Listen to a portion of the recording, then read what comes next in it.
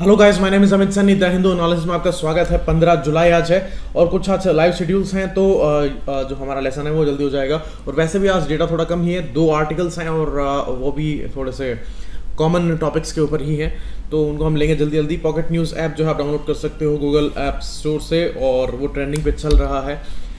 Top faculties ने बनाए हैं ये कोर्सेज, इनके बारे में डिस्क्रिप्शन आपको वीडियो के नीचे मिल जाएगा, लिंक सारा दिया हुआ है। इन नंबर पे आप कॉल कर सकते हो। इन नंबर का जो एक इशू है वो मैंने फॉरवर्ड कर दिया है, जल्दी उसका रिस्पांस आ जाएगा, क्योंकि वो कह रहे हैं कि नंबर जो है चल रहे हैं, लेकिन कुछ स्टूडेंट्स ने बोला था कि नंबर जो है वो पिकअप नहीं होते हैं। तो मैं जल्दी इसके रिगार्डिंग आपको बता दूंगा क्या कोई अगर चेंज है तो इसमें। और बाकी पीडीएफ आपको यहाँ मिल जाती है, आप मुझे यहाँ पे भेज सकते हो रिक्वेस्ट, और यहाँ आप मुझे इंस्टाग्राम पे फॉलो भी कर सकते हो। ये टेलीग्राम चैनल का लिंक भी है जो फेसबुक के उस ग्रुप पे भी दिया हुआ है। ये वर्ड जो आज मुझे मिले हैं। अब बात करते हैं आर्टिकल की। Looming challenges to India standing. देखिए, MK. Narayan national security adviser थे पहले, उन्होंने आर्टिकल लिखा है। इन्होंने सारा सिचुएशन समझाया है कि जो जियोपॉलिटिकल है, इंटरनेशनल है, हर तरीके से हम पॉजिटिव होते हैं तो हर चीज़ को हम पॉजिटिवली डिफाइन कर सकते हैं, और काफ़ी एक फॉर्मल स्टेज होता है जो इंटरनेशनल प्लेटफॉर्म जो होता है, वहाँ पर डिप्लोमेसी होती है, और जो हमारे मूवमेंट्स हैं, इनिशिएटिव्स हैं, हमारे कुछ इश्यूज हैं जो हम रेज करते हैं, लेकिन वहाँ पर देखिए कोई काउंटरिंग नहीं होती है। वहाँ पर कोई ऐसे फॉर्मल इवेंट के अंदर कोई ऐसा आपको काउंटर नहीं करेगा पॉलिटिकल भाषणों की तरह, लेकिन जो चीज़ें जो होती है वो हमें सोचनी पड़ती हैं। अब उसके रिगार्डिंग थोड़े से चिंतित हैं एम.के. नारायण। उन्होंने कहा है कि हम थोड़ा सा उसी जो फॉर्मल जो एक स्टैंड होता है इंटरनेशनल सिनारियोज का, इश्यूज का, और जो मल्टी स्टेक होल्डर जो इंस्टीट्यूशंस हैं वहाँ पर जो हमारा इन्वॉल्वमेंट है, रीजनल जो है सारा कुछ, जहाँ जिसकी रिपोर्टिंग होती है, एक फॉर्मल इवेंट की फॉर्मली रिपोर्टिंग होती है, तो उससे हम सेटिस्फेक्शन नहीं ले, हमें बहुत कुछ सोचना पड़ेगा। बहुत ही कॉम्प्लेक्स सिचुएशन है। और पहले तो देखिए जो भी कुछ हमने गेन किया, जो सारा डिप्लोमेसी के अंदर, और जो भी कुछ मतलब हमारा नॉन अलाइनमेंट का मूवमेंट के अंदर इन्वॉल्वमेंट रहा है शुरुआत से, और काफ़ी लंबे समय तक जो है हमने कभी खेमेबाजी में विश्वास नहीं किया, हम ऐसे प्रोग्रेसिव रहे हैं। हालांकि हमारी ग्रोथ 91 से पहले कम थी, लेकिन जो हमें ये ज़रूरत नहीं पड़ी थी कि हम किसी खेमे में जाएं, लेकिन अभी हम लगातार और इन ग्रुपिंग्स के अंदर जो है कहीं ना कहीं पुल हो रहे हैं। तो ये सिचुएशन जो वर्ल्ड की है वो अच्छी नहीं है। तो उसके रिगार्डिंग उन्होंने बहुत अच्छा एक बैलेंस्ड एक आर्टिकल लिखा है, और जो हम देखेंगे, उन्होंने बोला है कि बहुत पेस के साथ में हम इन्वॉल्व हो रहे हैं, और ग्लोबली हम जितने जिसको बोलते हैं कि एक्सपोजर हमें मिला है उतना नहीं मिला था, अभी खूब मिला है। और सारे जिस G20 का जो इवेंट हुआ था उसमें ओसाका में हुआ था, जापान में हुआ था, आपको पता ही है, 28 और 29 जून को हुआ था ये कंक्लूड। और इसमें हमने फिर वही जो कॉमन इश्यूज है जो हम हमेशा उठाते हैं वो उठाए हैं। एक तो WTO जो है, वर्ल्ड ट्रेड ऑर्गेनाइजेशन, जिसके अंदर हम किस चीज़ की डिमांड कर रहे हैं कि ग्लोबलाइजेशन जो है वो मजबूत होना चाहिए, और जो वेस्टर्न कंट्रीज हैं जो डिस्टर्ब करती हैं एक तरह से ऑर्डर को, और मजबूत देश अमेरिका जैसा देश अपने देश में सब्सिडीज वगैरह दे सकते हैं, तो उनके सब्सिडी देने से क्या होता है, उनका सामान सस्ता बिकता है दूसरे देशों में, तो इस तरह से ट्रेड डिस्टॉर्ट होता है, और फिर टैरिफ वगैरह लाने पड़ते हैं। तो ये जो इशू हैं मतलब टैरिफ वगैरह के, ये लगातार ही डिस्टर्ब कर रहे हैं और डेवलपिंग नेशंस को ज़्यादा नुकसान पहुंचा रहे हैं, और जो देश मजबूत हैं उनको इतना नुकसान नहीं है।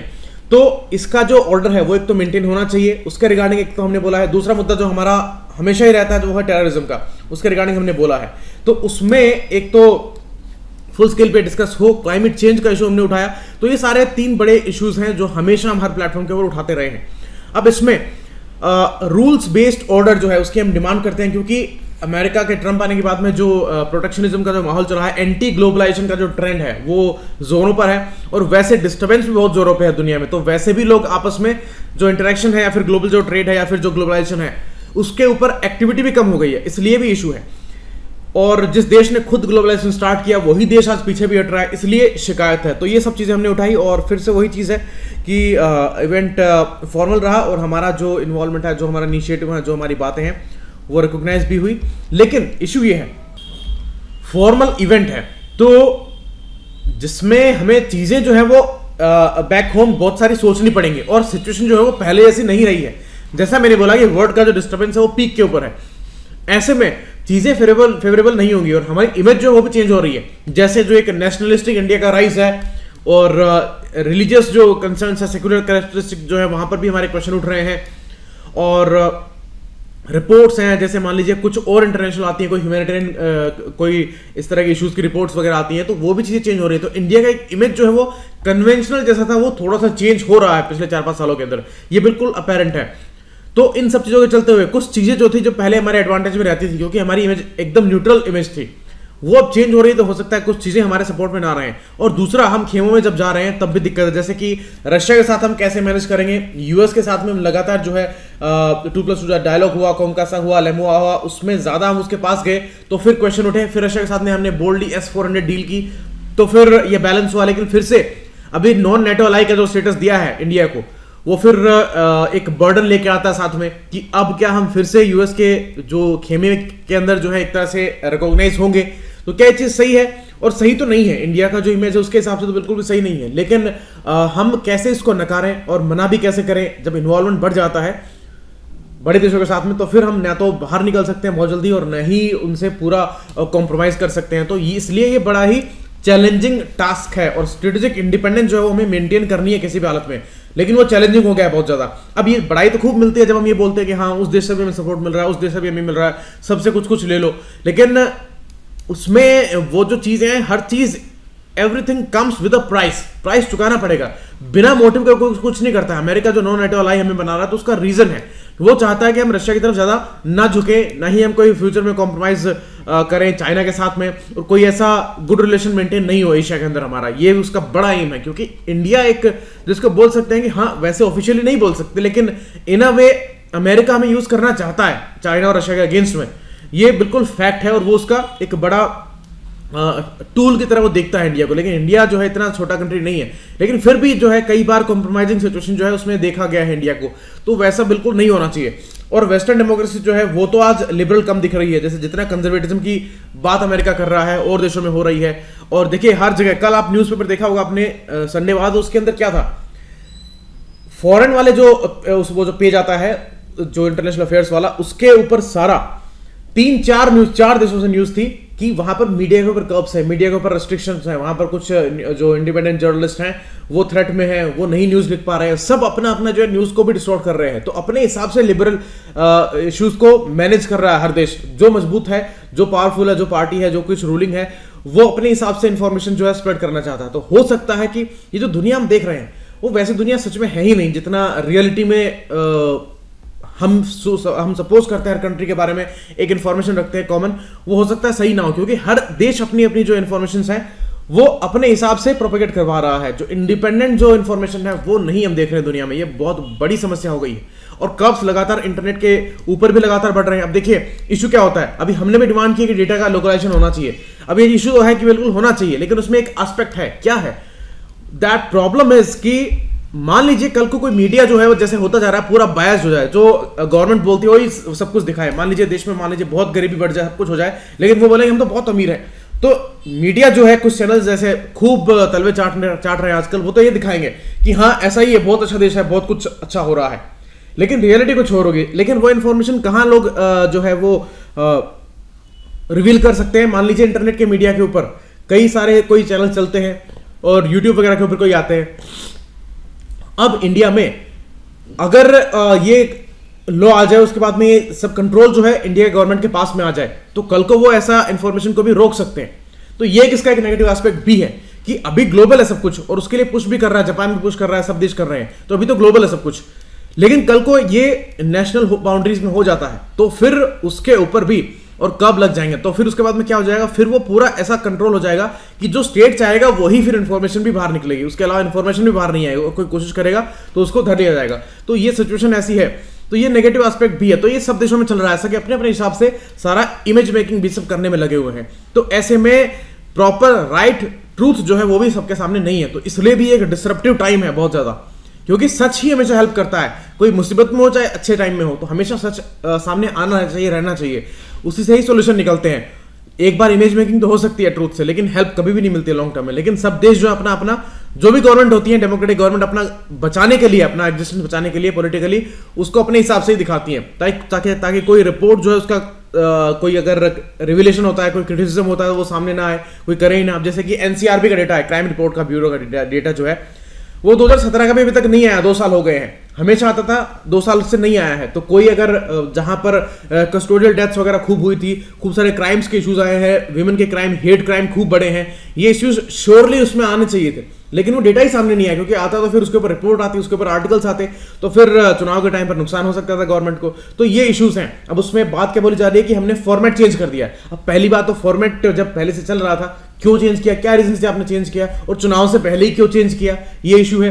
क्योंकि उसमें जब रीजन देते हैं ना कि हमने फॉर्मेट चेंज कर दिया, फिर हमने स्टेट्स को भेजा, अब स्टेट्स ने अपडेटेड इन्फॉर्मेशन उसके हिसाब से हमें अभी तक नहीं भेजी है, इसलिए हमें 2 साल लग गए। अब क्या 2 साल लग जाएंगे उस प्रोसेस के अंदर? तो ये सोचने वाली बातें हैं।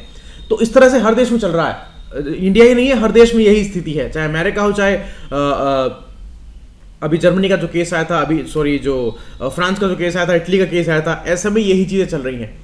तो चाइना, ताइवान, हर जगह ये चीज देखने को मिल रही है। तो ये क्या इशू है? ये एक तरह से एक प्रोटेक्शनिज्म का ही एक वेरिएंट है कि वो सब अपना अपना प्रोटेक्शन करने में लगे हुए हैं और अपनी चीजों को ज्यादा रिवील नहीं करना चाहते हैं। एक क्लोज्ड वर्ल्ड की तरफ हम एक तरह से बढ़ रहे हैं, बीइंग ओपन की वजह, ओपन की बजाय, जबकि होना चाहिए उल्टा, कि दुनिया में एक फेज आ गया था लगभग 15-20 साल पहले, जब सब ओपन होने लगे थे, ग्लोबल बाउंड्रीज कम होने लगी थी और आपस में काफी कनेक्टेड हो गए थे, काफी लिबरल एक एनवायरमेंट आ गया था। लेकिन अब दोबारा से फिर वही ट्रेंड आने लग गया है और कंजर्वेटिज्म पीक के ऊपर है और जो इमेज हमारी है वो चेंज हो रही है, जैसे मैंने आपको बताया। तो साउथ एशिया एक रीजन है जो बहुत डिस्टर्ब चल रहा है। उसमें सबसे अनफॉर्चुनेट बात यह है एम.के. नारायण के हिसाब से कि हम बात कुछ भी बोलें और हम एक्सप्लेनेशन कुछ भी दें, वो सब मीडिया में ही है। रियलिटी क्या है? रियलिटी ये है कि साउथ एशिया का कंट्रोल हमारे हाथ से बाहर है। हम सबसे बड़े कंट्री हैं साउथ एशिया में, लेकिन इंडिया पाकिस्तान का जो रिलेशन है वो सबसे वर्स्ट फेज के अंदर है।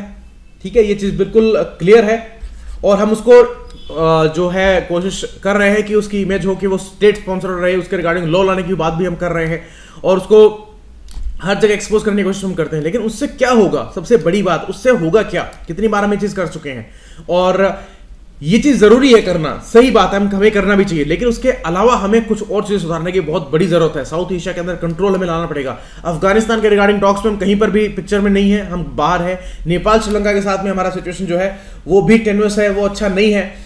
मालदीव्स एक अकेला एक जगह है जहां पर थोड़ा सा जिसको बोलते हैं कि हमने रिक्लेम किया है, लेकिन उसमें भी इश्यूज चलते हैं क्योंकि मुस्लिम कंट्री है पूरा डिक्लेयर्ड और लगातार सिचुएशन चेंज होती रहती है। पॉलिटिकली क्या रहता है वो हमारे बस का नहीं है, तो वो छोटा सा कंट्री है, इसलिए बड़ा फर्क भी नहीं पड़ता है। दूसरा, चाइना के साथ में हमारे इश्यूज हैं, लगातार हैं। पिछले दिनों डोकलाम हुआ, उसके बाद में वुहान कुछ पॉजिटिविटी लेके आया, लेकिन फिर भी इश्यूज रहते हैं। क्यों? क्योंकि रशिया के साथ में उनका बढ़ रहा है इक्वेशन अच्छा, और इधर हम जो है ना तो यूएस के साथ बराबर जा पाए हैं पूरी तरीके से। ट्रेड वॉर्स जो है वहां पर भी एक तरह से थोड़ी सी चल रही है, तो ना तो हम पूरा उस खेमे में है ना हम इधर अलाइंड है एशिया के अंदर, तो एक तरह से हम आइसोलेटेड से फील कर रहे हैं। तो ना पाकिस्तान के साथ हमारी बन रही है और नेपाल, श्रीलंका का मैंने आपको बता ही दिया, इमीडिएट नेबर्स के साथ में इशूज हैं। अब बांग्लादेश के साथ में इशूज हो सकते हैं। क्यों? क्योंकि जो एनआरसी वाला एक्सरसाइज है उसमें बड़ी कंट्रोवर्सी है। बांग्लादेश ने तो ये बोल रखा है कि हम तो किसी को नहीं लेने वाले हैं, चाहे इंडिया कुछ बोले, कोई किसी को डिक्लेयर करे, कुछ करे, हम तो नहीं लेंगे। तो उनका फिर होगा क्या? तो फिर कन्फ्रंटेशन तो बढ़ेगा, पॉलिटिकल क्राइसिस तो होगा ही होगा। क्या होगा? या तो इंडिया में ही डिस्टर्बेंस बढ़ेगा उसका, पॉलिटिकली फिर उसका एडवांटेज लिया जाएगा और इसको चलाते रहेंगे कुछ सालों तक, फिर जब चुनाव आएंगे तो फिर उसको मुद्दा बन जाएगा। उसका क्या होगा क्या नहीं होगा वो देखने वाली बात होगी। तो पॉजिटिविटी नहीं है ओवरऑल उस इशू के अंदर भी। तो बांग्लादेश के साथ में भी हम ये नहीं बोल सकते हैं कि कोई बहुत अच्छे जो हैं हम चल रहे हैं, साथ साथ में रिलेशन है, ठीक है। आप पॉजिटिव तरीके से जब हम एक्सप्लेन करते हैं तो ठीक है, कोई खराब टर्म्स पे नहीं है, लेकिन कोई ब्रिलियंट टर्म्स पे भी हम नहीं है। तो सारे नेबर्स के साथ में जो बड़े नेबर्स हैं इस साउथ एशिया के अंदर, वहां पर कोई हमारा ऐसा स्टेक नहीं दिखता है कि हम कोई बड़े कंट्री की तरह सामने आ रहे हैं। ये चीजें हैं। और जहां पर और जो कंट्रीज हैं वो चाइना के इन्फ्लुएंस में ज्यादा हैं। अब वो मजबूरी में है, कैसे भी हैं, चाहे डेट ट्रैप में है, श्रीलंका कैसे भी हो, लेकिन वो चाइना के डोमिनेंस में ज्यादा दिखती है। तो इंडिया का कहीं पर भी नहीं दिखता है। तो ये रिक्लेम करना बहुत जरूरी है। ये बहुत सेंसिटिव इशू चल रहा है। सबसे बड़ा जो इशू सार्क का है, जहां 80s के अंदर ये सारा इशू ही हमने स्टार्ट किया और फिर ये जो है सबसे बड़ा एक वर्क एरिया भी हमारा होना चाहिए था, लेकिन अब चीजें हमारे हाथ में नहीं है। प्रैक्टिकली ये चीज साफ दिख रही है। और अफगानिस्तान का इशू जो है वो सबसे आइकॉनिक है। पाकिस्तान के साथ में हमारा रिलेशन सबसे बुरे फेज में चल रहा है। कश्मीर जो है उसके अंदर इतना अग्रेशन आ गया है कि हर इंसान जो है कश्मीर के अंदर वो कहीं ना कहीं जो है फ्रस्ट्रेशन में और स्ट्रेस में है, और कहीं ना कहीं बहुत सारी आवाजें जो है इंडियन स्टेट के अगेंस्ट भी उठ रही हैं, क्योंकि जहां पर भी जो एक्सप्रेशन देखते हैं वो कन्फ्रंटेशन वाला ये, और इंडिया का मीडिया लगातार वही बकवास किया जा रहा है जिसमें कोई अलाइन करने की बात कम है और फिर उस चीज का पॉलिटिकल फायदा उठाने की बात ज्यादा है, क्योंकि वोट मेजोरिटी से आते हैं। तो ये चीज, उस वोटों के चक्कर में बहुत कुछ हम खराब कर चुके हैं, ये भी बहुत सारे एक्सपर्ट्स का कहना है। तो हम इसको पॉजिटिवली कितना भी देख सकते हैं, लेकिन फर्क किस चीज से पड़ता है? फर्क पड़ता है कि प्रैक्टिकली कोई चीज अगर हमें चैलेंज कर रही है तो उसका हमें ध्यान रखना ही पड़ेगा। पॉजिटिविटीज कितना भी हो, लेकिन जो भी चीज हमें चैलेंज कर रही है, जो परेशानी में डाल सकती है, उसको हमें देखना पड़ता है। इसलिए इंडिया को इंश्योर करना चाहिए कि इंडिया कोई या तो ना तो कोई कॉन्फ्लिक्ट का हिस्सा बने, ना ही कोई राइवलरीज का पार्ट बन जाए, जैसे कि यूएस और चाइना के बीच में है, यूएस रशिया के बीच में है, उन सबके बीच में हम नहीं पिस जाए, क्योंकि हम इनको अफोर्ड नहीं कर सकते हैं। आज के दिन हमारे सामने बहुत चैलेंजेस है, क्लाइमेट चेंज के हैं, फूड सिक्योरिटी के हैं, पॉवर्टी के हैं, हमारे बड़े बड़े चैलेंज है। अब तो हमने बहुत बड़ा गोल बनाया है $5 ट्रिलियन इकोनॉमी का, तो अगर हम इन चक्करों में फंस जाएंगे और यहाँ पर हमारा टाइम पास अगर हो जाएगा, जैसे ट्रेड वॉर्स के बीच में, यूएस इंडिया के बीच में कोई ऐसा एस्केलेशन होता है, तो उसमें अगर दिक्कत में फंसेंगे अगर हम, और रशिया के साथ में अगर हमारा कोई लो फेज अगर फ्यूचर में आता है, तो ये चीजें हमारा बहुत रिसोर्सेज को खा जाएंगी। तो ये हमें ध्यान रखना पड़ेगा कि हम इन कंट्रोवर्सीज में नहीं फंस सकते हैं, और इसीलिए इंडिया की नॉन अलाइनमेंट पॉलिसी थी, और ये चीज बड़ी फ्यूचरिस्टिक थी, क्योंकि उनको पता था कि इंडिया ऐसे यूनिक प्लेस पे है दुनिया के अंदर जहां पर वो अफोर्ड नहीं कर सकता है किसी खेमे में जाना, और सबके साथ में बराबर इनको रखना पड़ेगा और अपना प्रोग्रेस करते रहे, ऐसा रखना पड़ेगा। तो साइंस के एरिया में, इन सब के एरियाज में हमने अच्छी की प्रोग्रेस, और वो चीज दिखती भी है।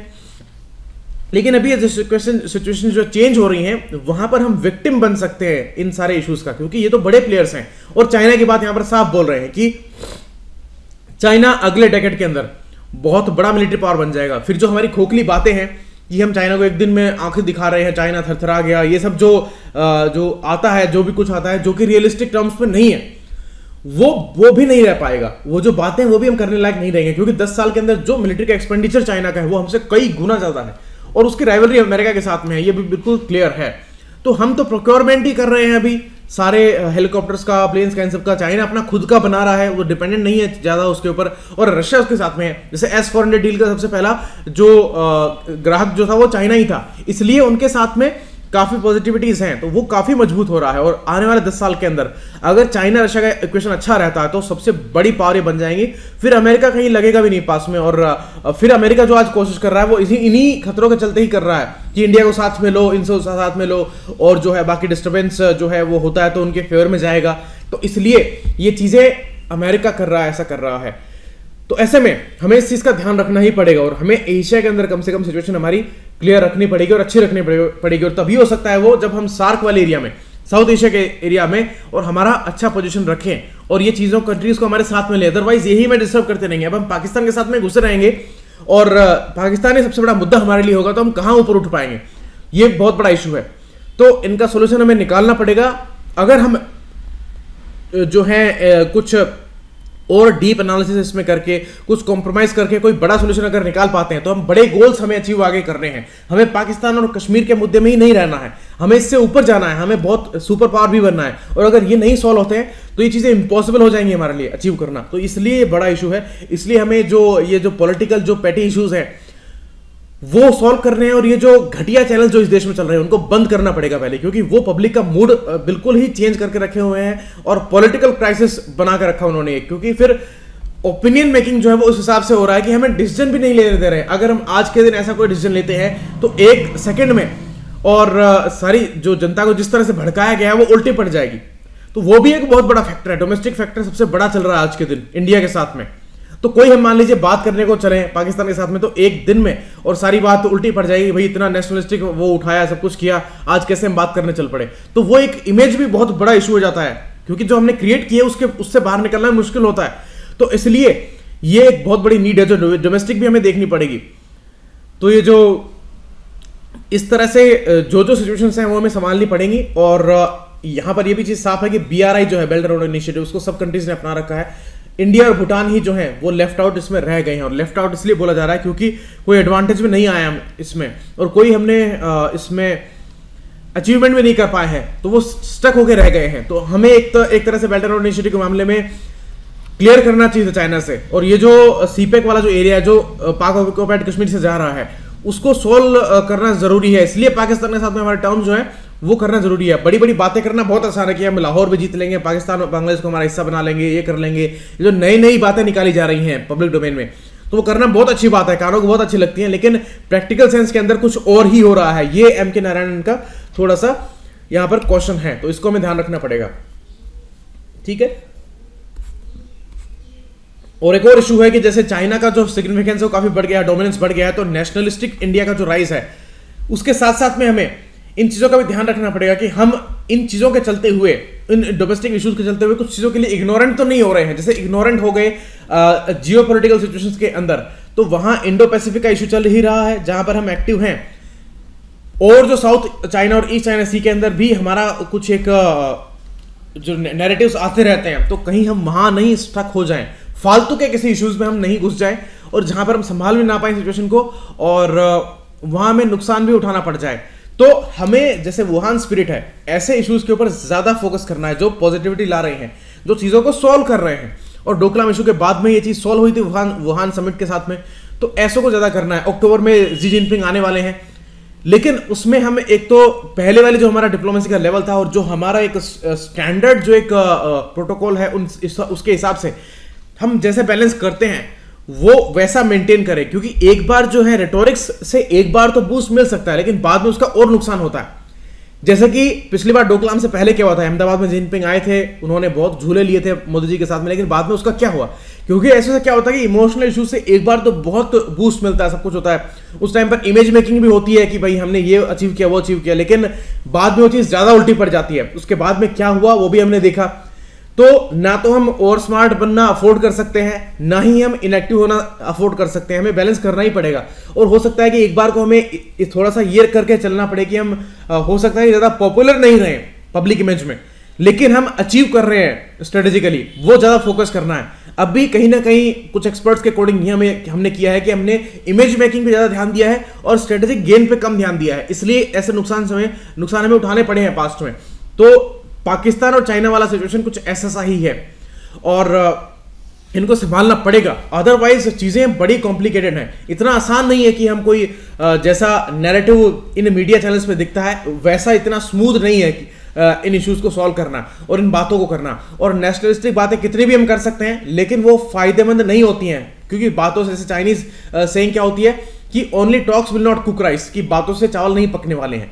इसलिए हमें स्ट्रेटेजिक गेन्स करने पड़ेंगे और उसके लिए हमें बहुत लेवल की डिप्लोमेसी दिखानी पड़ती है। वहां पर इमेज मेकिंग कहीं पर भी मुद्दा नहीं होता है, वहां पर मुद्दा होता है कि हम सॉल्व कैसे करें इश्यूज को, और इसीलिए उनको हमेशा पब्लिक डिबेट से दूर रखा जाता है और लिमिटेड ही उसको एक्सपोजर मिलता है। यहां पर जो है चीज होती नहीं है, उससे ज्यादा जो है हम मीडिया में दिखा देते हैं। जैसे जो अभिनंदन वाला जो केस हुआ उसमें उन्होंने कोई भी इंफॉर्मेशन रिवील नहीं की और यहां पर मीडिया में सब कुछ आ गया, और उसके बाद में पर्टिकुलर जो कुछ मीडिया हाउसेस हैं उनकी बदनामी चल पड़ी और कुछ का बहुत नेशनलिस्टिक वो चल पड़ा। तो ये चीजें बड़ी मैटर करती हैं, बहुत ज्यादा मैटर कर रही हैं आज के दिन, क्योंकि इंडिया बहुत बड़ा देश है और जहां पर 1 बिलियन लोगों का कोई ओपिनियन होता है तो फिर गवर्नमेंट्स दब जाती हैं उसके नीचे और फिर वो उस तरह से स्टेप नहीं उठा पाती हैं। इसलिए ये बहुत बड़ा चेंज हमें करने की जरूरत है, जो कि बहुत बड़ा एक डैमेज हमने किया है पिछले 4-5 सालों के अंदर, और मीडिया उसका बहुत बड़ा जिम्मेदार है।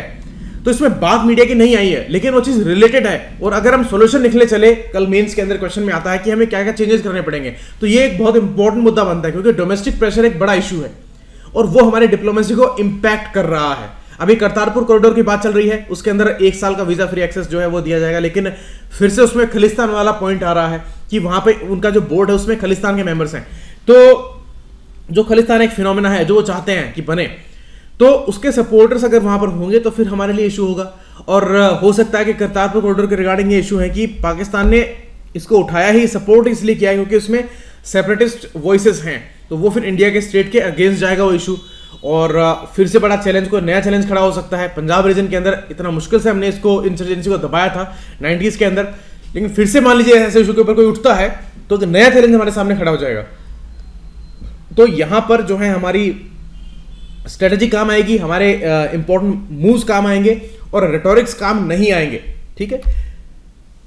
ये इश्यूज हैं। और एक और चीज जो इंपॉर्टेंट है कि हमें ध्यान देना पड़ेगा, जो दुनिया में डिसरप्टिव टेक्नोलॉजीज का इंपॉर्टेंस बढ़ रहा है। ये कह रहे हैं कि हमने मिलिट्री का सारा वो है पॉपुलराइज उसको किया है, जो हम खरीद रहे हैं उसका पॉपुलराइजेशन हुआ है। तो ये कह रहे हैं कि मिलिट्री पावर एक बड़ा एस्पेक्ट है, लेकिन ये वन ऑफ द एस्पेक्ट है, ये सारे एस्पेक्ट्स में से सिर्फ एक ही बचा है। सिर्फ मिलिट्री सब कुछ नहीं है, ये पावर नहीं बची। दुनिया में जो पावर है वो artificial intelligence, biotechnology, cyber methodology, इनके ऊपर हुआ। अभी हमने देखा था कि यूएस ने क्या किया, फिजिकल अटैक करने के बजाय चाइना के सारे सिस्टम्स वगैरह को हैक कर लिया और वो उसका डैमेज किया। तो ऐसे अटैक्स होने वाले हैं फ्यूचर में। मान लीजिए ई गवर्नेंस सारी चलती है, हमारे जो वेपन्स हैं सब कुछ हमारे टेक्नोलॉजी के ऊपर है, हमारे इंटरनेट प्लेटफॉर्म के ऊपर है, और वो सारा जो एक सीक्रेटिव जो एक प्लेटफॉर्म चलता है उसके ऊपर है। लेकिन अगर वो डिस्टर्ब कर दे, कोई उसको कोई नष्ट कर दे, तो हम एकदम से जिसको बोलते हैं ना डेबिलिटेट हो जाएंगे, कि मतलब एकदम से अटैक हो जाएगा हमारे ऊपर सही में। और जहां फिजिकल हम मूव कर सकते हैं, लेकिन वो उस चीज पे हम डिपेंडेंट हैं। आज मान लीजिए इंटरनेट क्लोज हो जाए या फिर बिजली चली जाए, तो हम क्या कर पाएंगे एकदम से। तो इसलिए ऐसे डिसरप्टिव टेक्नोलॉजी का यूज ज्यादा हो रहा है। तो उसमें हमें बहुत मजबूती लानी पड़ेगी, डेटा प्रोटेक्शन लॉज भी लाने पड़ेंगे और साइबर लॉज लाने पड़ेंगे। उसके बाद में इनमें इनोवेशन करना पड़ेगा और इनमें ध्यान देना पड़ेगा। स्किल्ड जो हमारे यूथ हैं उनको प्रमोट करना पड़ेगा और रिसर्चर्स को बहुत सपोर्ट करना पड़ेगा। अदरवाइज नहीं हो पाएगा। अदरवाइज तो हम अकेले मिलिट्री पावर के ऊपर ही डिपेंडेंट नहीं रह सकते हैं, ये इशू है। तो ये इस आर्टिकल में बोला गया है। ये एक वाइड आर्टिकल है, बहुत सारी इसकी रेंज है, बहुत सारी बातें इन्होंने की हैं। तो इनके बारे में आप सोचिए, खुद भी अपना ओपिनियन जो है वो क्लियर कीजिए और उसके पॉइंट्स लिखिए, ठीक है। जैसे मान लीजिए ये नेशनल सिक्योरिटी का इशू था, प्लस डिप्लोमेसी की बात भी इसमें थी, प्लस स्ट्रेटेजिक सेंस की भी इसमें बात थी। तो ऐसे चीजों का एक टॉपिक बनाइए, उसमें पॉइंट्स लिखिए हमेशा, और ये आपको बहुत काम आएंगे जिस टाइम आप एग्जाम में अपीयर होने जाओगे मेंस में, ठीक है। तो प्लेथोरा ऑफ ऑफिशियल स्टेटमेंट्स हैं हमारे, बहुत रेटोरिक्स हैं हमारे पास में, लेकिन कंसर्न्स उससे कहीं ज्यादा बड़े हैं। तो स्किल्ड जॉब्स हमें बढ़ानी पड़ेंगी, और जॉब्स बढ़ेंगी तभी इकोनॉमी को सपोर्ट मिलेगा। और जितने भी सारे गोल्स हमने डिस्कस किए हैं, बिना स्ट्रॉन्ग इकोनॉमी के नहीं हो पाएगा। और ये कह रहे हैं कि बिना जॉब्स के और स्किलिंग के, स्किल्ड जॉब्स के, प्रॉपर एजुकेशन और हेल्थ के 8.5% से 9.5% का जो ग्रोथ का टारगेट हमारा है, वो हाईली डाउटफुल है। ये राइटर कह रहे हैं हाईली डाउटफुल ये चीज है। ये गेन नहीं करना मतलब आसान होगा, क्योंकि देखिए जब नंबर हम लाते हैं तो 60% लाना बहुत आसान होता है, 60% को 80% करना बहुत मुश्किल होता है, और 80% को 90% करना एक्सट्रीमली डिफिकल्ट होता है। इन सबको मिला के इतना जोर नहीं आता जितना 80 को 90 करने में आता है, और हमने गोल बनाया है 80 को 90 करने का। तो इसमें सबसे ज्यादा जोर आने वाला है। और यहां पर सिचुएशन तो जस्ट उल्टा चल रही है, हम तो उल्टा डिक्लाइन की तरफ है, जबकि हमें और आगे जाना चाहिए था। ये तो हमने फेस सोचा ही नहीं था कि कभी हम जो है लास्ट क्वार्टर में आते आते 5.8% पे आ जाएंगे। तो यहां तो जहां गोल 8 से ऊपर का जाना चाहिए था, ये तो उल्टा कम आ रहे हैं हम। और ऐसा क्यों है, जबकि हमने मेक इन इंडिया और ये सब जो चीजें हैं इतनी स्टार्ट की थी, इतने बड़े बड़े हमने एडवर्टीजमेंट देखे थे, इतने बड़ी बड़ी बातें हमने सुनी थी, इतने रेटोरिक्स हमने सुने थे, तो ऐसा कैसे हो गया।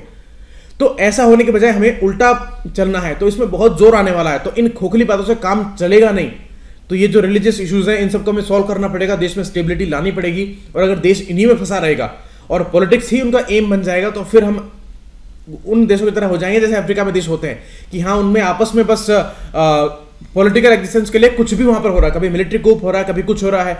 वो स्टेज ऐसे ही आती है बाद में जाके, उनकी शुरुआत ऐसे होती है जहां पर अल्टीमेट गोल क्या बन जाता है, प्रायोरिटी ये बन जाती है कि पॉलिटिकली बस हमारी सरकार रहे, बाकी सारा कुछ देखा जाएगा। जब ऐसा प्रायोरिटी बन जाती है तब ऐसी सिचुएशन आती है। तो इसलिए हमें ये गोल्स अगर पूरे करने हैं, जो कि इम्पॉसिबल तो नहीं है लेकिन बहुत मुश्किल है और उसके अंदर बहुत डेडिकेशन चाहिएगा, तो वो जरूरी होगा करना। नेक्स्ट इकोलॉजिकल इश्यूज के बारे में उन्होंने बात की है। कुंतला कविता ने, उन्होंने ये बोला है कि बहुत बड़े चैलेंज हमारे सामने हैं। आज चेन्नई 3 साल पहले जो फ्लड वहां पर आई थी, 4 साल पहले, उसको कैग की रिपोर्ट ने सीधा बोला कि एक मैन मेड डिजास्टर था। आज वही चेन्नई सिटी है, आज दूसरे खतरे के सामने खड़ी है, वो है पानी का क्राइसिस। वाटर ट्रेन आई थी, चेन्नई में पहुंचाई गई थी। चेन्नई शहर जो समुद्र के इतना पास है, वहां पर वाटर ट्रेन पहुंचाई गई थी, पीने का पानी नहीं है लोगों के पास में। तो सोचिए क्या कितना बड़ा एक क्राइम जो है हम खुद ह्यूमंस कर रहे हैं। वहां पर क्या हुआ था, जहां पर लेक एरिया था, वहां पर कंस्ट्रक्शन हुआ पड़ा था, वहां पर जो है पोल्यूशन कंट्रोल बोर्ड के ऑफिस बने हुए हैं। ऐसी आयरनी है, और इनको हम मैनेज करने के बजाय और बिल्कुल भी सोच नहीं पा रहे हैं। बड़ी बड़ी सिटीज है, हैदराबाद है, बेंगलुरु है, दिल्ली, मुंबई की तो बात ही अलग है। तो इतने बड़े चैलेंज उनके सामने खड़े हैं, तो कैसे इनको मैनेज करेंगे। आज ये हालत है कि जहां पर हंड्रेड्स ऑफ लेक्स थी इन सिटीज में, जैसे चेन्नई है, बेंगलुरु है, इनके पास में, और जो वाटर रिजर्वर्स थे, हैदराबाद है, इन सब सिटीज के पास में कोई कमी नहीं थी। लेकिन इतना बुरी हालत, हैदराबाद की मूसी रिवर सबसे पोल्यूटेड रिवर्स में से एक आती है, बेंगलुरु की लेक्स सबसे पोल्यूटेड में से एक हैं, और चेन्नई के आसपास के जो एरियाज हैं वहां तो स्थिति ही बिल्कुल अलग हो चुकी है। तो ऐसे में हम खुद अपना जो है एंड लिख रहे हैं एक तरह से, और हम सोच ही नहीं रहे हैं कि किस तरह की प्रोग्रेस हम कर रहे हैं, उनका मतलब क्या निकलेगा। आज जो कंस्ट्रक्शन वहां पर चल रहा है, कोई मान लीजिए कंपनीज खोल रही है, रियल एस्टेट का कुछ बन रहा है, 10 साल बाद वो करेंगे क्या? सोचिए वहां पर जो हाउसिंग कॉलोनीज वगैरह सारी डेवलप की जा रही हैं, कोई रियल एस्टेट के बन रहे हैं सारे टाउनशिप्स वगैरह, उनको पानी कहां से मिलेगा? पानी नहीं मिलेगा तो वो बनने के करेंगे क्या? तो ये एक बड़ा रियलिटी हमारे सामने जो हम देख रहे हैं। मतलब हम एक तरह से ये बना रहे हैं कि हम सपने देख रहे हैं, लेकिन वो पूरे कैसे होंगे वो हम देख ही नहीं रहे हैं। तो ये एक बेवकूफ़ी वाली सी बात है थोड़ी सी। तो ये हमारे सामने चैलेंज खड़ा है। और वाटर का क्राइसिस मतलब कि 3 घंटे नहीं निकाल सकते हम बिना पानी के, ये सिचुएशन है, लेकिन हम फिर भी उसको नहीं देख रहे हैं। और सिटीज जो है दुनिया भर में, चाहे मैक्सिको सिटी हो उसके सामने भी ऐसा ही चैलेंज है, चाहे मुंबई हो, चाहे वो हैदराबाद हो, चाहे बेंगलुरु हो, सबके सामने सिमिलर चैलेंजेस हैं।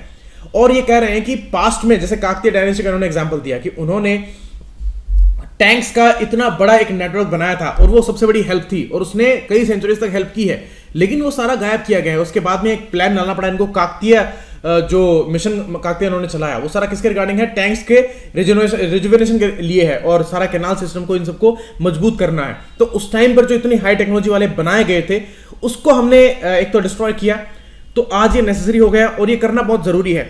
दूसरा, इन सिटीज की जो हालत है वो बिल्कुल देखने लायक है। जैसे इन्होंने बताया कि एग्जाम्पल की एक जगह तो पोल्यूशन कंट्रोल बोर्ड का ऑफिस बना हुआ है, जहां पर लेक थी पहले, बस स्टैंड बना हुआ है, ऐसा ऑफिस बना हुआ है, और जब अगर बाढ़ आएगी तो ये बह जाएंगे।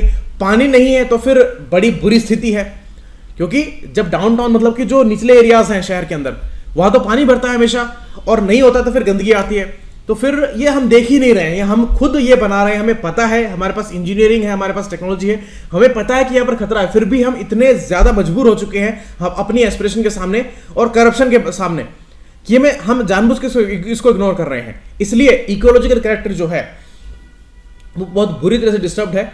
और 15 लेक्स का बेंगलुरु में जैसे 5 सालों के अंदर लॉस्ट हो चुका है, सिर्फ 5 सालों के अंदर, सिर्फ 5 साल, जहां पर लाखों साल लगते हैं चेंज होने में इकोलॉजिकली, वहां 5 साल के अंदर अंदर इतनी बुरी स्थिति आ गई है। और हम डिपेंडेंट हैं टैंक्स के ऊपर और ट्यूबवेल्स के ऊपर, इन सब के ऊपर, लेकिन ग्राउंड वाटर का टेबल जो है एक तो रिचार्ज नहीं हो रहा है। साउथ इंडिया में क्या स्थिति होती है कि हार्ड सरफेस है, जो सारा रॉक्स का जो बेडरॉक सिस्टम है वो बड़ा मजबूत है, वहां पर टैंक खोदना आसान नहीं है, लेकिन एक बार बन गया तो वो परमानेंट होता है, तो वो परमानेंट सॉल्यूशन है, इसलिए वहां पर टैंक्स और कुएं ज्यादा है। लेकिन वहां पर अंडरग्राउंड जो वाटर है वो रिफिल करने के इतने साधन नहीं है, क्योंकि नॉर्थ इंडिया में तो मिट्टी है, उसमें पानी नीचे चला जाता है परकुलेट होकर, लेकिन साउथ इंडिया में नहीं हो सकता है, वहां इकट्ठा होता है, क्योंकि वहां पर नीचे जैसे हार्ड सरफेस है तो वो उसको पार नहीं कर सकता है, तो परकुलेट नहीं हो सकता है। इसलिए भी एक बड़ी समस्या है वहां पर कि अंडरग्राउंड पानी इतना अवेलेबल नहीं है जितना नॉर्थ इंडिया में है। हालांकि नॉर्थ इंडिया में भी बड़े चैलेंजेस हैं, लेकिन वो इसलिए है क्योंकि वहां पर एक्सप्लॉयटेशन बड़ा है, लेकिन साउथ इंडिया में तो इतना रिचार्ज नहीं हो पाता है, तो ये बड़ा इशू है, इसलिए चैलेंजेस ज्यादा बड़े हैं, इसलिए वहां पर वाटर ट्रेन चलानी पड़ी है।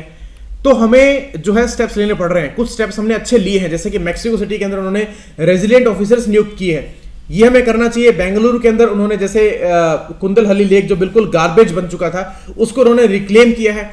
हैदराबाद ने भी ऐसे ही पीपीपी मॉडल्स लिए हैं, ऐसे ही तेलंगाना जो है उसने कुछ ऐसे स्टेप्स उठाए हैं और पॉलिटिकल विल दिखाई, जैसे कालेश्वरम लिफ्ट इरिगेशन स्कीम है, वो सबसे बड़ी स्कीम है उस स्टेट की अभी तक की, और दुनिया की स्टेट की नहीं, दुनिया की सबसे बड़ी लिफ्ट इरिगेशन स्कीम है।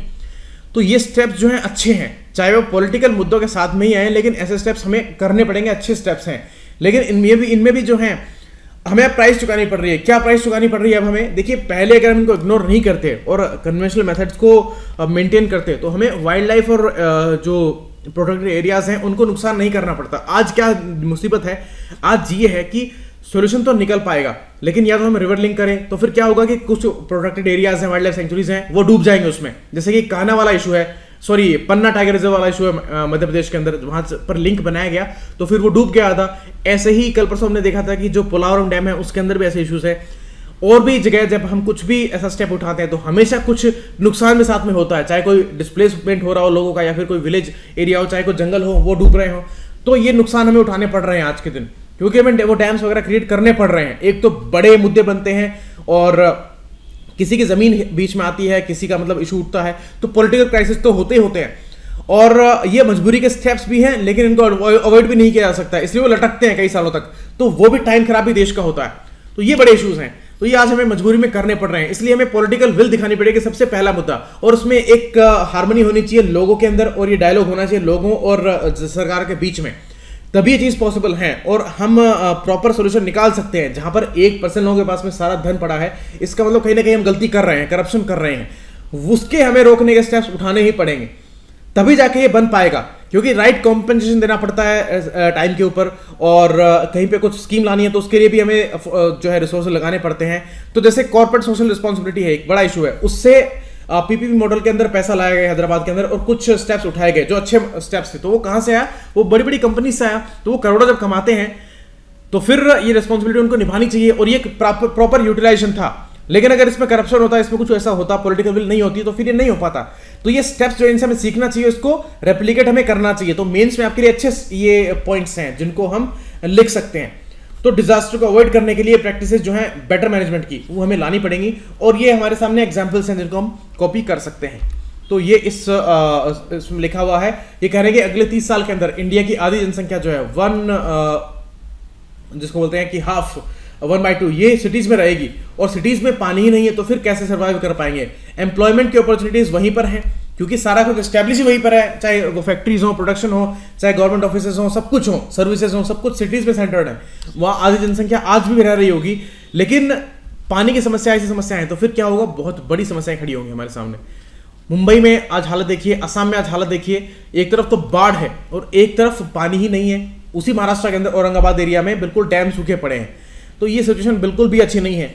बाढ़ भी हम मैनेज नहीं कर पा रहे, ना ही हम सूखा मैनेज कर पा रहे हैं, जबकि दोनों एक दूसरे के लिए हेल्पफुल हैं, लेकिन वो रिसोर्सेज नहीं क्रिएट कर पाए हैं। और उनके लिए क्या चाहिए? हमें बहुत रिसोर्सेज अलग से चाहिए, पैसा चाहिए और पॉलिटिकल विल चाहिए और ये हार्मनी चाहिए। और जहां पर पॉलिटिक्स जो है वो हर चीज को डिस्टर्ब करती है, तो उसको हमें मैनेज करना पड़ेगा। अदरवाइज ये चीज पॉसिबल नहीं हो पाएगी। ना तो हम मैनेज कर पाएंगे अर्बन एरियाज को, ना ही हम और हमारे बेसिक चैलेंजेस को पूरा फुलफिल कर पाएंगे, और ना ही हम लोगों को एम्प्लॉयमेंट दे पाएंगे, ना ही सर्विसेज क्रिएट कर पाएंगे। तो इसके अंदर कुछ अच्छे स्टेप्स हमें उठाने पड़ेंगे, जिसमें एक बेटर मैनेजमेंट कंट्री का वो बड़ा मुद्दा है, जिसके अंदर बैलेंस ग्रोथ हो कि सिटीज को डेवलप कीजिए, छोटे सिटीज को, बड़े सिटीज के अंदर कंजेशन करने के बजाय छोटे सिटीज को डेवलप कीजिए। कुछ ऑफिसेज हैं, कुछ बिजनेसेस हैं जो हैं वहां पर डेवलप कीजिए। जैसे आईटी बिजनेस है, वो बहुत अच्छे से सेटअप हो सकता है छोटे शहरों में, क्योंकि उसमें रॉ मटेरियल नहीं चाहिए, उसमें बस बिजली चाहिए, तो वो आप वहां पे सेटअप कर सकते हो। तो वो एक बड़ा शानदार तरीका है, एक टेक्नोलॉजिकल हेल्प है। और कुछ और क्रिएट होते हैं, जैसे कि कोई सर्विसेज का एरिया है वो छोटे शहरों में डेवलप हो सकता है। रिवर कनेक्शंस हैं, वो एक इंपॉर्टेंट सॉल्यूशन है। तो इन सब के बारे में गवर्नमेंट को सोचना ही पड़ेगा। काकतीय डायनेस्टी के ऊपर क्वेश्चन आ सकता है, जैसे काकतीय है, इस एरिया में थे 11वीं सेंचुरी के अंदर। काकतीयास का बड़ा इंपॉर्टेंट यहाँ पर मोटिव था, यहाँ पर एस्टेब्लिशमेंट था, और वारंगल इनकी कैपिटल थी, जो आज तेलंगाना में पड़ता है एरिया। और जो कालेश्वरम प्रोजेक्ट जो है, वो कालेश्वरम प्रोजेक्ट जो है वो यहाँ पर है। देखिए ये गोदावरी रिवर आ रही है, ये यहाँ पर इधर से निकल के आंध्र प्रदेश में चली जाती है, लेकिन ये नॉर्थ एरिया जो है तेलंगाना का, इसमें आती है। इधर देखिए महाराष्ट्र है, यहाँ से पेनगंगा आती है, वर्धा आती है, वैनगंगा आती है, सारी मिलके प्राणहिता रिवर बनाती है। तो ये प्राणहिता बनती है इन तीनों के मिलने से, और यहाँ से लेकर यहाँ तक ये प्राणहिता कहलाती है। और इस प्राणहिता और इस गोदावरी का जो यहाँ पर जो मतलब ये कॉन्फ्लुएंस है, तो ये भूपालपल्ली जो एरिया है, यहां पर ये कालेश्वरम लिफ्ट इरिगेशन प्रोजेक्ट है। तो इसके बारे में भी आपसे क्वेश्चन पूछ सकते हैं, ठीक है? तो ये आप याद रखना। और ये छत्तीसगढ़ का जो एरिया है, ये भी जंगल वाला है। यहाँ पर इंद्रावती नेशनल पार्क है, इंद्रावती रिवर भी आती है, जो इधर आती है, गोदावरी में ही मिलती है। तो ये क्वेश्चन आपसे पूछ सकते हैं, मैप क्वेश्चन है, बड़ा इंपॉर्टेंट। नेक्स्ट, तिरुपति जो है वो भी पानी उसमें खाली हो जाएगा, 1 मंथ में आउट ऑफ वाटर ये जा सकता है। तो देखिए ये चैलेंजेस हमारे सामने है। ये वही एरिया है और वही इंडिया का ईस्टर्न कोस्ट के पास का एरिया है, लेकिन पानी नहीं है, समुद्र के पास है लेकिन पानी नहीं है। नेक्स्ट, रेलवेज ने बड़ा एक मुद्दा बोला है। उन्होंने पहले क्लैरिफिकेशन दिया था कि हम प्राइवेटाइजेशन नहीं करने वाले हैं किसी भी हालत में, लेकिन एक बड़ा मूव प्राइवेटाइजेशन की तरफ ही वो उठा रहे हैं। तो ये हिपोक्रेसी सामने आ रही है। वो कह रहे हैं कि ट्रेन के कुछ पार्ट और कुछ लोकोमोटिव्स के कार्स वगैरह का जो मैन्युफैक्चरिंग की बजाय हम पूरा ट्रेन ही जो है रेडीमेड खरीदेंगे। तो खरीदने का मतलब क्या है? कहां से खरीदेंगे? ये प्राइवेट प्लेयर्स बनाएंगे फिर, और फिर उनसे वो सीधा खरीदेंगे। इसका मतलब अब जो गवर्नमेंट के एम्प्लॉइज जो हैं वो कह रहे हैं कि जो हमारा डर था रेलवे के रिगार्डिंग वो बिल्कुल खुल के सामने आ रहा है। और यहाँ पर हजारों लाखों एम्प्लॉइज जो हैं लॉन्ग टर्म में वो अनएम्प्लॉयड हो सकते हैं, क्योंकि यहाँ पर प्राइवेट प्लेयर्स की बात है। और प्राइवेट प्लेयर्स का मतलब ये तो है नहीं कि उन्हीं को एम्प्लॉय किया जाएगा, ये तो साफ है कि बड़े बड़े कॉर्पोरेट हाउसेज जो हैं, अब जो हम जानते ही हैं कि वो अलग अलग एरियाज में नए नए बिजनेसमैन आ रहे हैं। तो जो हमारे जिन बिजनेस हाउसेस को खूब फायदा पहुंचा रहा है वही वहां पर इन्वेस्ट करने वाले हैं, वही अपनी कंपनीज वहां पर खोलने वाले हैं और वो सब इसमें आएंगे इन बिजनेस के अंदर और फिर वो मैन्युफैक्चर करेंगे और फिर ये सीधा गवर्नमेंट वहां से खरीदेगी। तो ये कह रहे हैं कि ग्लोबल प्रैक्टिसेस जो हैं वो हमें उससे मिलेंगे। तो एक बड़ा क्वेश्चन यहाँ पे उठता है, क्या ग्लोबल प्रैक्टिसेस जो है या ग्लोबल जो टेक्नोलॉजी जो है एडवांस्ड, वो क्या प्राइवेट प्लेयर्स ही दे सकते हैं, वो क्या PSUs नहीं क्रिएट कर सकते हैं? ये एक बड़ा क्वेश्चन है और बड़ी ही प्रॉब्लमेटिक बात है। जहां पर इंटीग्रेटेड कोच फैक्ट्री चेन्नई की सबसे बड़ी है और उसने मतलब बहुत जल्दी 18 महीनों के अंदर ही प्रोजेक्ट पूरा करके दिखा दिया और वर्ल्ड क्लास जो ट्रेन 18 वाला जो प्रोजेक्ट था उसको पूरा करके दिखाया। तो क्या वो अचीवमेंट नहीं था? जैसे HAL ने जैगुआर्स बना रखे हैं इतने सारे, तेजस बनाए, तो क्या अचीवमेंट नहीं है? लेकिन जानबूझकर इनको कमजोर दिखाया जाता है, कमजोर किया जाता है, फिर ये बोला जाता है कि इनकी प्रोडक्टिविटी नहीं है और प्राइवेट प्लेयर्स को प्रमोट किया जा रहा है। ये साफ साफ हो रहा है, इसलिए बड़ी दिक्कत है। और इन्होंने तो ये तक बोल दिया कि बड़े प्रोटेस्ट इस पे होने वाले हैं क्योंकि ये तो एक प्रॉपर मूव है प्राइवेटाइजेशन की तरफ। इसी तरह से ही बढ़ा जाएगा, अगर प्राइवेटाइज करना है रेलवे को तो इसी तरह से ही बढ़ा जाएगा। तो ये इशू सामने खड़ा होने वाला है। वंदे भारत एक्सप्रेस चलाएगी थोड़ा सा, लेकिन फिर जो ट्रेन 18 का जो प्रोजेक्ट था इसको होल्ड कर दिया गया। अभी न्यूज आई थी 2 दिन पहले ही कि ट्रेन 18 जो प्रोजेक्ट है जो ICF चेन्नई ने क्रिएट किया था, जो मैंने इसकी बात की है, उसको रेड सिग्नल दे दिया गया, उसको रोक दिया गया है। किस बेसिस पे रोका गया? क्योंकि उन्होंने क्वेश्चन ये उठाया कि ये गवर्नमेंट जो है वो प्राइवेट प्लेयर्स को यहां पर लाना चाहती है और उनके कारण ये रोका गया है। तो हो सकता है फ्यूचर में ऐसे ही इश्यूज देखने को मिले। तो ये दिक्कत वाली बात है, अब हमें देखना पड़ेगा। बाकी आपको ये भी याद रखना है कि ये जो फैक्ट्रीज जो है इनके भी बहुत न्यूज में आ रही है कि कहां पर ICF चेन्नई में है, मॉडर्न कोच फैक्ट्री रायबरेली में है, रेल कोच फैक्ट्री जो है कपूरथला में है और ये मेमू ये जो है कहां बनते हैं ये आपको पढ़ना है। शाम को जो क्वेश्चन आएंगे उसमें जरूर से क्वेश्चन मैं इसके ऊपर बनाने वाला हूं। डॉल्फिन के रिगार्डिंग शशि थरूर ने इशू उठाया है कि इंडिया में जैसे ये एक एक्वाटिक एनिमल है हमारा और ये गंगा में ही मेनली मिलता है, तो इसको सुसु भी बोलते हैं वहां पर, रिवर डॉल्फिन जो है, और ये 130 से 150 का ही बस इसमें नंबर बचा है बहुत सारे रिपोर्ट्स के अकॉर्डिंग, और वैसे ऑफिशियली 150 से 200 के बीच में है। तो इसके रिगार्डिंग एक ही सेंचुरी है विक्रमशिला गैंजेटिक डॉल्फिन सेंचुरी, जो सुल्तानगंज से लेकर कहलगंज तक आती है। वहां पर इसकी प्रोटेक्टेड एरिया बस बना हुआ है, बाकी कहीं पर भी नहीं है और इसकी पॉपुलेशन लगातार कम हो रही है। पोल्यूशन बड़ा रीजन है और जो हंटिंग है वो भी एक बड़ा रीजन है और मैन मेड सारा ये डिजास्टर है इनके लिए, ये बिल्कुल क्लियर है।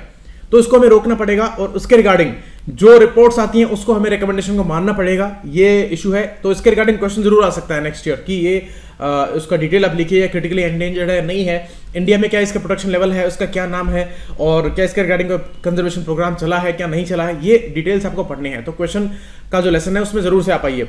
सो बाकी हम कल डिस्कस करेंगे। Thanks lot, keep watching.